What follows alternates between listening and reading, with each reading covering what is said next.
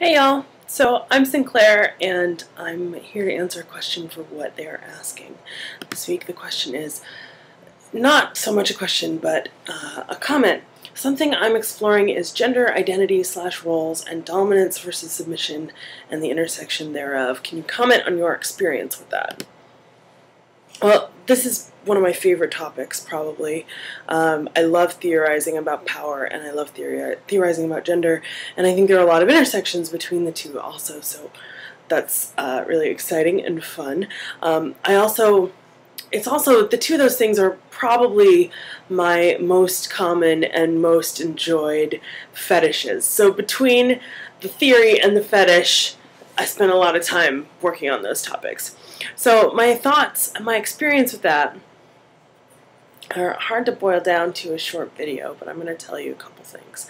First of all, gender identity and roles. Generally, we're talking about masculine and feminine gender roles that are dictated by this culture. And we all know what those are. We all grew up inside of them, regardless of how liberal and how amazing our parents were, and how many times they said, boys can wear dresses, girls can be president, you can play with worms if you want, you can go outside and get all scraped up and climb trees, you can play football if you're a girl, you can be really into cars, you can have this baby doll for your third birthday, sure. You know, regardless of how open our family was, we still absorb tons from the culture that dictates that men are one thing and women are the other thing.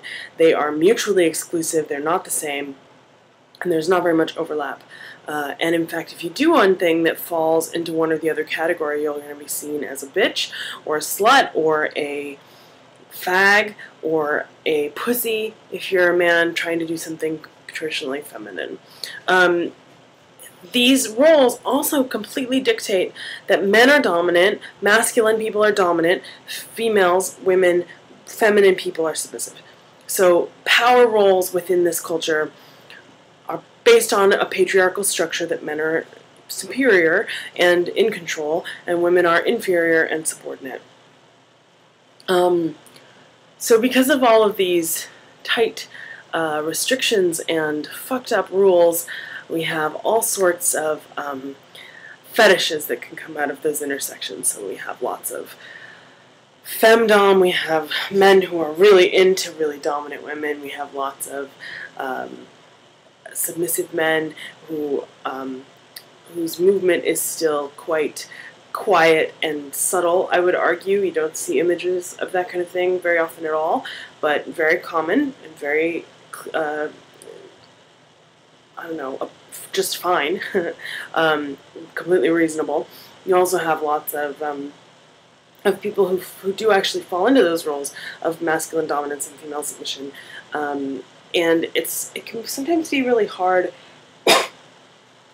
And sometimes it's really hard to tell if you are falling into those roles because that's what the culture dictates, or if you're falling into those roles because that's what you enjoy. So my own personal experience has to do with that.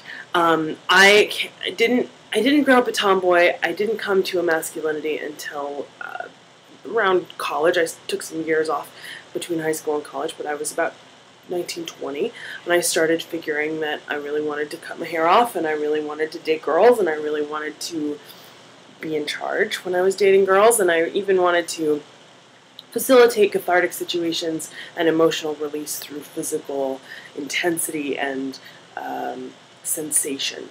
And I spent a lot of years really struggling with the reconciliation of the cultural assumptions that masculine folks are dominant and the craving that I had to be dominant and to learn those skills of domination and power. And really questioning, did I want to do this because I thought that was what a legitimate butch or a real butch would do, or did I want to do this because I had some sort of craving, some sort of tendency, some sort of orientation, that's just how I was. And I think it's almost impossible to answer that question. the only thing that I can do is keep working on my internalized misogyny, to keep working on my understandings of how the gender hierarchy works in this culture, to be very open to exploration sexually in power situations with various genders, and to really think and be considerate and thoughtful and open to a variety of experiences, and not get too terribly locked into one or the other. I've tried being submissive. I still try being submissive, very rarely, but occasionally. I would say more. I bottom more than I'm submissive, but I do receive, and that's a constant thing that I'm personally working on, is how to receive and how to take in and how to be nourished.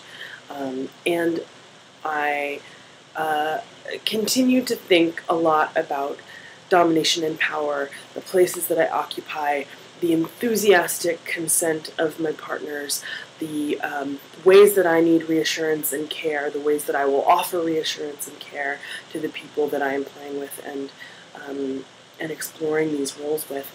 And it's really important to me to have deep conversations and to explore the intersections of these as much as possible.